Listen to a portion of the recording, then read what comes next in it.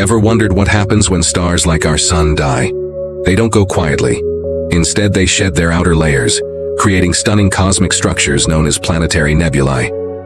But don't be fooled by the name. They have nothing to do with planets. The term originated because early astronomers thought they resembled planetary disks through their telescopes.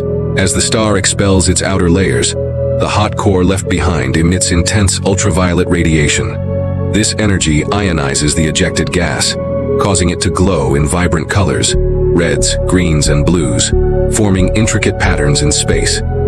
Take the Ring Nebula in Lyra or the Helix Nebula in Aquarius. These are breathtaking examples of planetary nebulae, each showcasing the beauty of stellar death.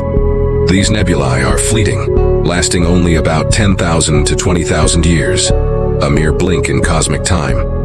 Yet, they play a crucial role in enriching the universe with heavier elements, seeding the next generation of stars and planets. So, the next time you gaze at the night sky, remember, some of those shimmering lights are stars in their final glorious act, painting the cosmos with their dying breath.